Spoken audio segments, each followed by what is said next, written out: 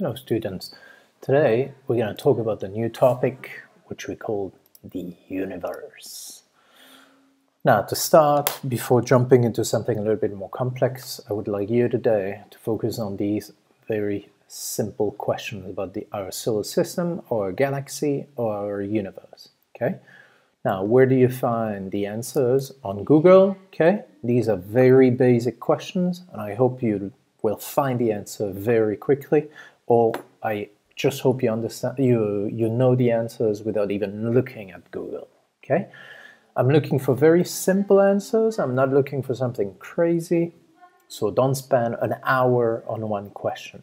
Normally I like doing these questions by going outside, going for a walk, and showing you the size of the universe by using plasticine but as you can see, it's impossible to be all together in one part. But to at least understand the size of our universe, you'll find attached to this email a video that should be down here. Here we go.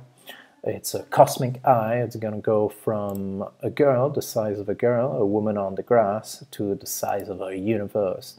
And it's really well done. So by the end of this lesson, I really want you to feel that we are extremely small and we have something so much bigger than us, or so much smaller than us, like the virus we're talking so much nowadays. Okay, so two things to do. The video first, to just open your eyes on the scale of our universe, and the second part, which are the questions. I will attach this as a PDF.